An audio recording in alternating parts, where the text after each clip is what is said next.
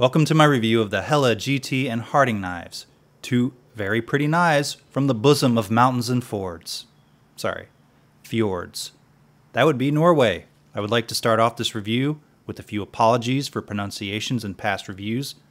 So I'm sorry that you had a problem with them. I'm sorry you didn't like the way I said Fallkniven. I should have watched Survival Lily's video first. Hearing the Austrian pronunciation of a Swedish word sounds legit enough for me. Like Peter Felk from Column O, the pivot point of your leg, and my least favorite diagram. Felkniven. And sorry for saying Veris Talika. I should have read it on the website. It's pronounced, "Where's the liquor?" And while I'm at it, I'd also like to apologize for something a while back to the residents and amateur Midwestern linguists in and around the greater St. Louis metro area for the pronunciation of Shoto. It's Shoto. Shotu. Shotu. Shotu. Shotu. So long as they apologize to the French for half the street names in the city, I shouldn't have to issue a secondary one. So from the bottom of my heart, I'm hella sorry. I think I'm caught up for a week or two, until I once again betray someone's favorite cultural heritage brand by butchering the pronunciation. So the Harding and GT are both gorgeous knives, but the Harding being a slightly smaller hunting knife and the GT being bigger, but still beautiful in its own way. But before I take up the next 8 to 10 minutes of your valuable porn watching time, depending on how verbose I plan on being today, let's look at the dimensions of both knives, like the overall length and weight. Opposite of sands and sans sheaths. I hope that wasn't confusing. Blade length, cutting edge. Can't wait to completely screw up the mirror polish on crafting of the bushes. The Harding is a loaner from a subscriber, so it's sharp but used. Like me. Handle size and grip area. And I'm not sure if you knew or not, but Curly Birch is the Damascus of the wool and fedora crowd. Spine thickness, handle thickness. Of course, no behind the edge on the Scandinavian grinds, but I didn't have to tell you that, did I? I guess I just did. Tallnesses. I'm sure I'll screw up a measurement somewhere. I did last week on the Aranyik chopper review. So the GT and the Harding are two nice fixed blades from Helle's lineup, the Harding being a mid 3-incher and the GT being a mid 4-incher. I have an unspoken code up until this point, I guess, where I spaketh it. For folding knives, I like something under 4 inches and fixed blades over 4 inches. It doesn't mean I don't like folders over and fixed under 4 or that they should suck it, but it comes down to a basic requirement. A good functional folder for me needs to fit in a pocket and still be long enough to cut food. I value compactness and I don't buy into the hard use meme, although on all of my knives the first place to fail is usually the spine, right? Is that how it is with you? On the other hand, a good fixed blade needs to be able to do some light chopping if need be, so it's a flexible rule and it may not make sense for your needs, but it does for my made-up ones. Both the Helle and Harding are made from Helle's triple laminate steel, a carbon steel core interior that's tougher and 2 layers of corrosion-resistant exterior layers to scratch up. Helle says they use more expensive steel than other knife brands because they never compromise on quality, and apparently unaware everyone else is using Crucible. Both blades are pretty sharp and neither have 90-degree spines, so get out your file if you want to spark up or use your multi-tool, which, if we're going to be honest, it's probably more useful of a camp tool than a knife by itself. I know, sacrilegious. That and a lighter, of course. A man isn't a real man unless he uses a ferro rod and a piece of wood to create his fire with his knife. Why gather dry kindling when you can spend 45 minutes making your own out of a log? The handles. Helle makes a few full tang knives, neither of which are named the Harding or the GT. The tang on these two runs the full length of the handle. Both are small and tapered near the butt, meaning the handle is mostly wood, so as much as I hate to say it, not for batoning. Is there any other reason to own a fixed blade? I'm not really sure if there is. I'd almost argue that most people don't need fixed blade knives unless your main knife usage is field dressing game or batoning, but you know, whatever. The handles are nice and comfortable. Even the smaller Harding isn't too small. On the GT you get a substantial aluminum bolster, which seems to be where the heaviest section of the knife is, and the center of balance. The Curly Birch handle has a nice visual depth to it, so it works well if you just want to hold it in your hand and stare at it for extended periods of time in the comfort of your own home. The Harding handle is made of a few pieces of darkened oak on the ends, with some stacked leather and Curly Birch in the center.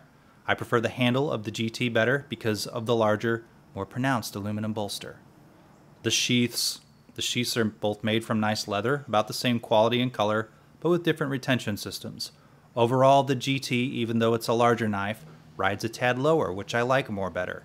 But both are in my preference of the butt of the handle being flush or below my belt line. The retention system on the Harding requires you to kind of jam the knife down inside, which is a tight fit, and it actually holds it pretty well there, and then snap over the top. The handle butt retainer sheath on this is overall a bit more work to sheath and unsheath, making it pretty secure even when the retainer isn't closed still. Personally, I prefer the GTs. The snap makes it as secure as the Harding, meaning it's not going to fall out if it's snapped, and it's an easy snap and unsnap. It tends to rest inside the sheath, so it's also an easier pull. It does rattle a bit though when snapped, whereas the Harding is tightly secured and doesn't rattle inside of its sheath. It's not a big deal, but might alert your prey if you've been out hunting wabbits. Comparisons. First, both knives, side by side like you've seen already in the video. Overall, I prefer the GT in handle size, looks, blade size, despite the sheath rattle. It's still a fairly lightweight knife for its size. And now, like the product description says, it's a hunting knife. So this isn't a ferro rod ready or really a batoning knife. It's best for food prep, feather sticks, or game cleaning. If your fire prep tends to involve batoning, neither of these knives are suited for that. Oh, you know what? Never mind. Just bring a second fixed blade. Now the Mora Cansball. This is a lighter knife with a blade size between the GT and the Harding. I feel the handles on the Mora are a little more resilient to wax than the wood on the Helles. If you're cheap and often abuse your knives, the good thing is the plastic handles are pretty robust and should still be in a landfill somewhere with the rest of your knife collection long after you're dead. The Mora blade stock is a bit thinner though.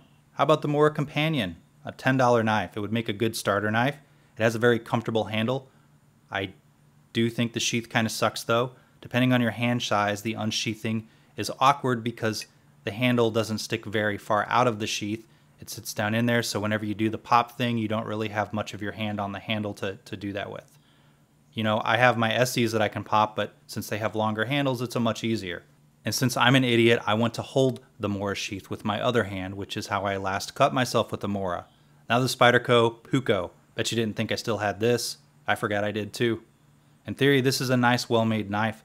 However, the handle is uncomfortable because of that hard peak on the grip of the handle. I think it's important before going into production they feel those sorts of things. It isn't comfortable to grip tightly, and it's expensive. I only paid $60 for mine, so I didn't feel like I got ripped off for a knife I'll never use. Okay, one more, the Vangdahl Rover, the most steak knife looking of the knives here, maybe one of the best values if you're looking for a full tang knife.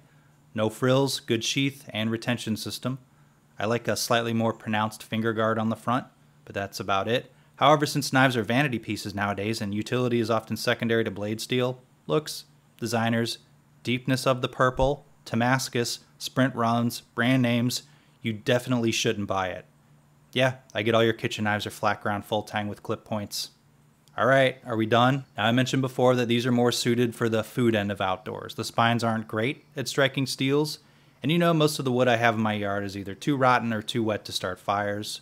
So what I did is I brought along my multi-tool and some dryer lint, which is an excellent fire starter combo. However though, we do need at least to use the knife in the knife video, so we'll use some of these wood shavings that I'm making here and then throw them in the fire after I've started it.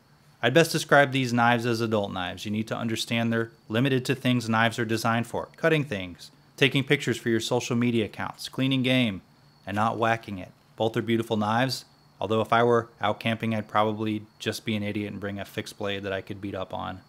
A small folding knife, probably an axe, a chopper, and that would be all I'd need other than a log splitter.